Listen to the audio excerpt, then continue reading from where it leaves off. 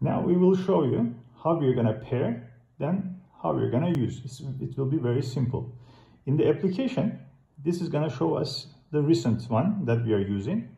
And this is the all my products list. Now I'm pushing to add button and I'm searching.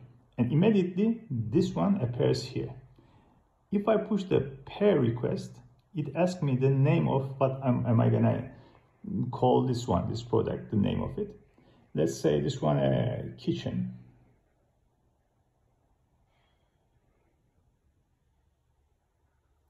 And let's say edit. So when we go back to our full thing list, kitchen is here. And just because I'm gonna use it, it's also at the top of the recent list. And I open it, push it, it's working.